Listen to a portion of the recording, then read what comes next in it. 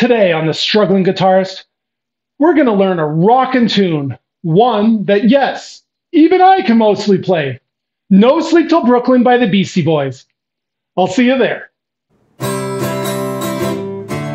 Ooh.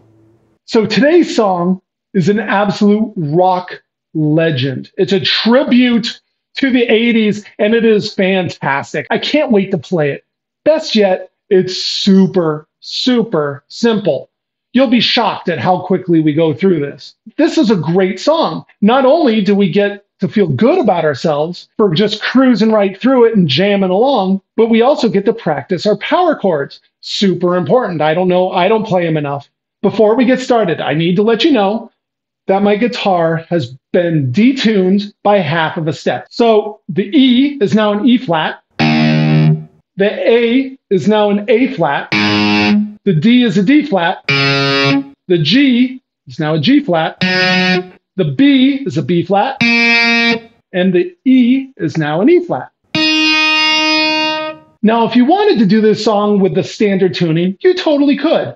It'll sound a little off, but you know what? Enough crunch on your amp and you'll have absolutely no problems. No one will care either way. So No Sleep Till Brooklyn is actually only 4 chords. Yes, you heard me right, 4 chords. If you can learn these 4 chords, you got the whole song down. No problem at all. Easy peasy, mac and cheesy. The only real difference is a little bit of timing throughout. It's just how and when they're played. So the last thing I need to note before we get started are these power chords that we talked about in the beginning of the episode. A power chord is the first and the 5th note in a chord. It's neither happy or sad. It's neutral. Granted, the guitar is detuned, so it sounds a little more sinister or down, but like here's a normal G. It's very happy. All of a sudden, you do that as a minor. It sounds much more sinister. This should be neither. It should be balanced. Now, so normally I think when we think of a power chord, it's the 2-finger power chord. That's absolutely fine. Today, I'm going to do the 3-fingered power chord. I'm going to bring in my pinky and tuck it up under here, in this example, on the 5th fret on the 4th string here. And what that's doing is it's adding an octave. So in this case, this is a G power chord. So this is adding an octave higher, but it's still a G. Both G's. So what this is going to do for us is it's going to give us a lot of thickness, beefiness, as it were. And this song is all about being heavy, being thick, strong beats, right? It's early rap, but it's mixing that rock element in there. So it's, right, it's just super nice and thick. This is going to help accomplish that. So for these power chords, it's going to start with an E power chord. Now remember, I'm playing the 3 strings here instead of just the 2. It starts with an E power chord, then moves to a G power chord. You're up here on the 3rd and the 5th. You're going to go to an A power chord. Don't forget this root note of the A. Blah. Then we go on to the B power chord. Now you're on the 2nd fret of the 5th string and the 3rd and 4th string of this 4th fret. And those are the 4 chords. After that, it just repeats or it gets syncopated differently. That's it. Oh, let's go through them one more time because that is just ridiculously easy.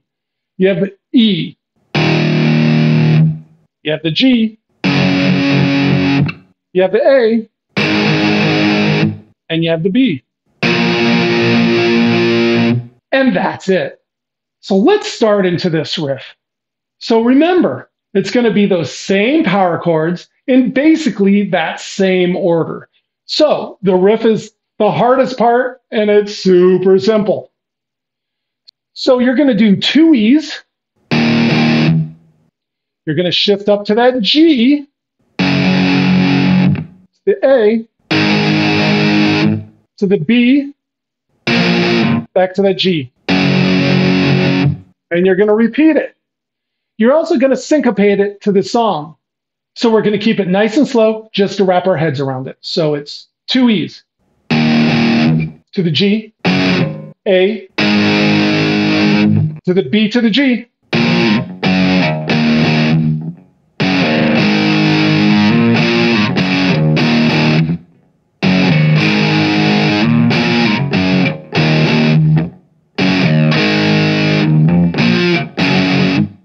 And that's the riff. You're done.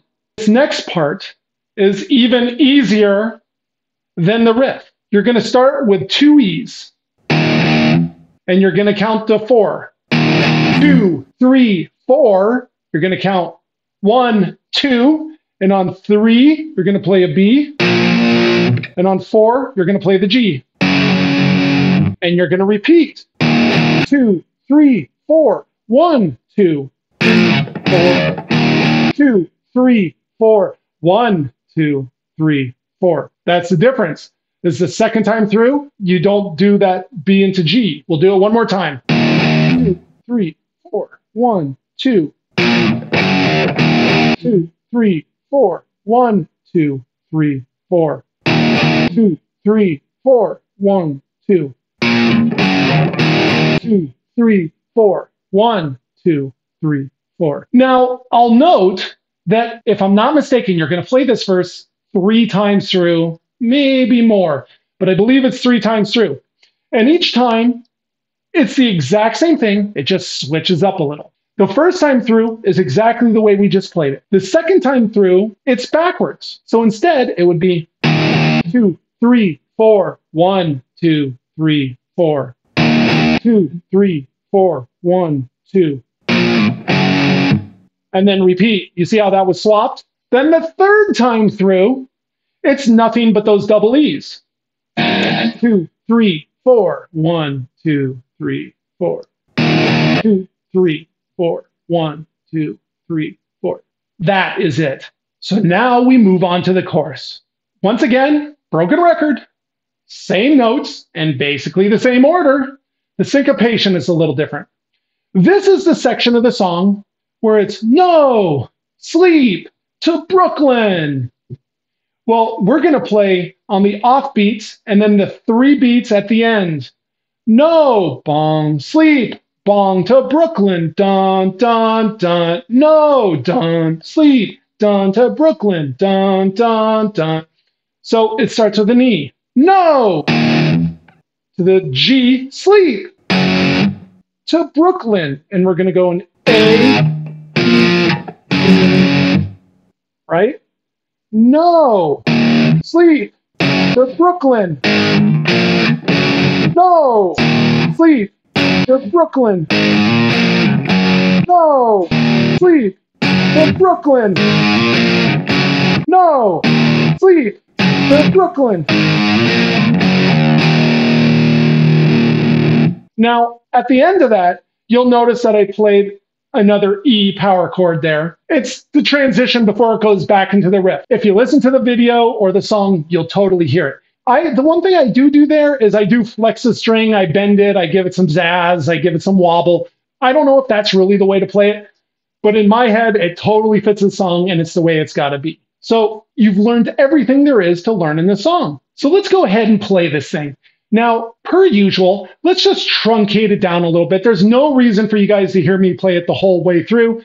You guys can easily do that on your own, and you can do that in the song, which is much more fun. So why don't we do something easy, like I'll play the riff 4 times, the verse twice, the riff 4 times, and then the chorus, we'll do that 4 times too, because that's just a lot of fun. Then we'll end on that E note that I wobble. So before we get started, I need to get in character for this. Oh, oh, that's better. Let's rock. No sleep till.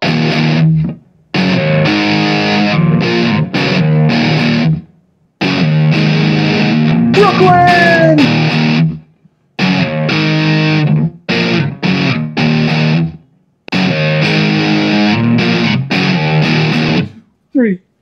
1, 2, 2, 3, 4, 1.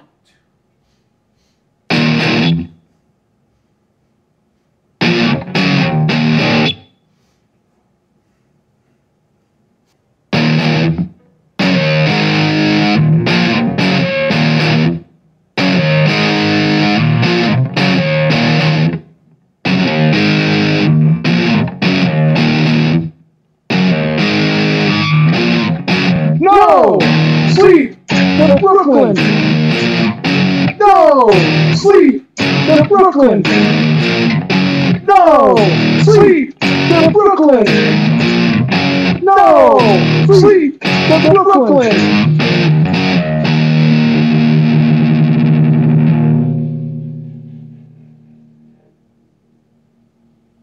So thanks for helping me learn No Sleep to Brooklyn today.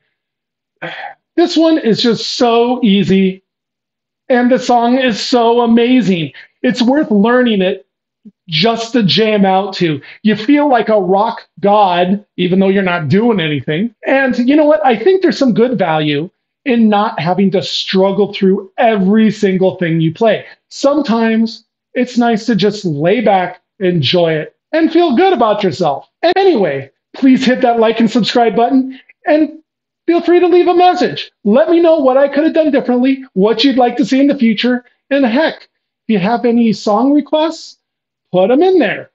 No guarantees, but I'll do my best. If I can hack away at it, I will. So I'll see you next time on The Struggling Guitarist.